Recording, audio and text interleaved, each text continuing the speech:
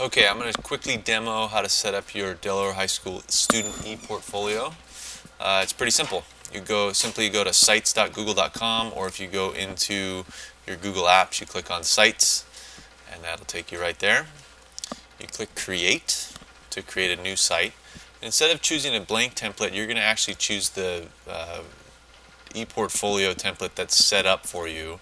So right now it's called 2012-13 Oro e-portfolio template. So you click on Browse Templates and then find it in there.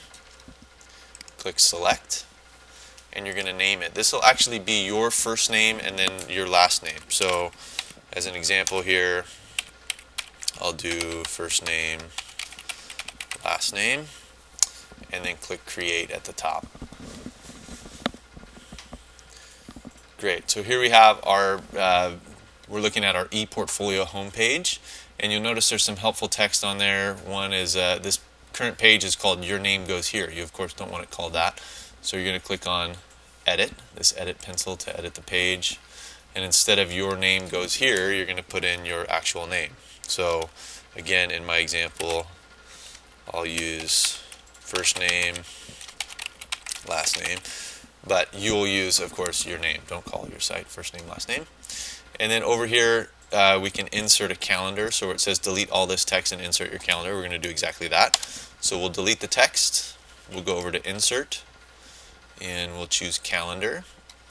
And you'll have a default calendar that's set up for you with that's associated with your account, and you can just select that calendar and add that right to your home page.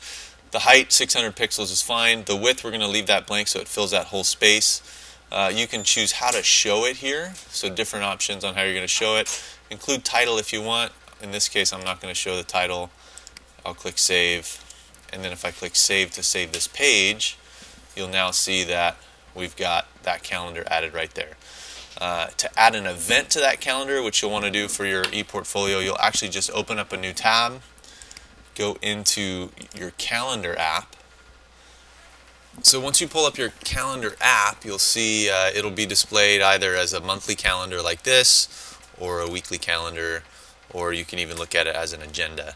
But if it's on a weekly calendar, it's simple to add. All of them are simple to add events. You can either just click in that space. So let's say tomorrow I have a paper due in my cardio health class. I can just click and drag and create an event. I have my wellness essay due in cardio health, and I can create that event, and that shows up there. Now the beauty of this is this calendar app, when I go back to my website, now that I've added my calendar to the website there and I refresh this page, that event shows up right there, and I can click on the event. I can see the details of it right there. So you're going to have a calendar showed on your home page, and you're going to add one event to that calendar through your calendar app.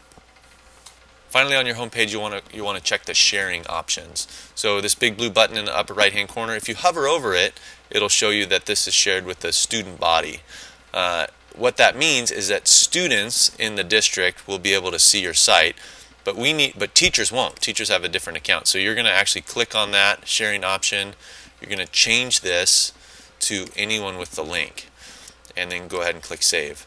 Now you'll see, if you go back to your home page once it updates here, that this share button looks differently. You hover over it, it's shared with anyone with the link. You can now send this URL that's, it'll say google.com/ your district site, and then it'll be your website there. You can send that URL to anyone you want, and they'll be able to access your site. That's the URL you're going to submit to your teacher so that she or he is able to view your site.